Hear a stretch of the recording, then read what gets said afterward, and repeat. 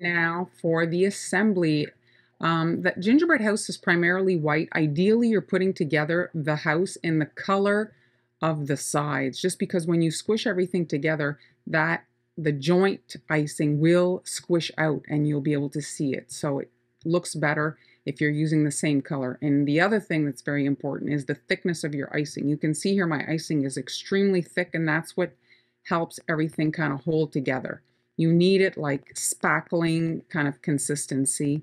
I'm just pressing all my pieces together. You can see because my icing is so thick, I don't need any extra supports. The cookies just kind of hold together. I'm using my finger to kind of rub off the excess icing, and because, like I said before, it's all the same color, it doesn't show so much. Once the side panels have set up, you can add your roof. And here is the completed gingerbread house. If you'd like to order one, check out the link in my bio. I'll see you in the next cookie tutorial.